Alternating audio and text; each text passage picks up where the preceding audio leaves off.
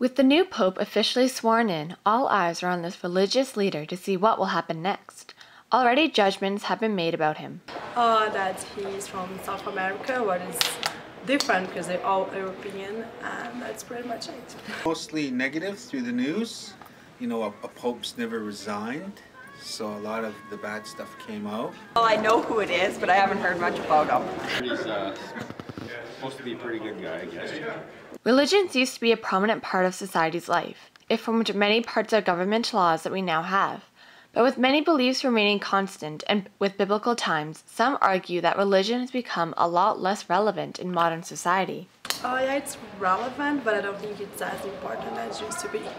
Yes, it should be relevant because we're falling away from the basic commandments of life. You know, you see a lot of violence on TV and it's falling over into our young people. And you see all these killings, these mass killings, and people taking their own lives. So yes, I think it should be relevant. Yes and no.